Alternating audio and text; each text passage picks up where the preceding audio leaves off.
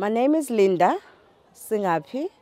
I'm a foster mom in Winelands, Tapestry, and the Home from Home. I'm looking after 6 children, and I've been a foster mom for 3 years. I love being a foster mom. At first, it was something that I was not sure about, but as years gone up until this 3rd year, it's something that is in me now that I'm so excited about. Educational support is it's helpful to our children because, you know, when they are doing art, when there is a tutor, it's helping them a lot.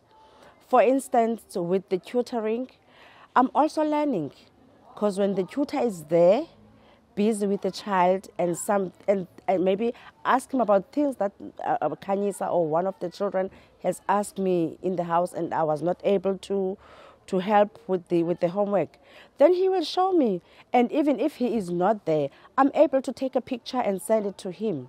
And then he will get back to me and then we'll do the homework together. And same with the extra mural activities that are doing and art that they are busy doing. I'm also part of it.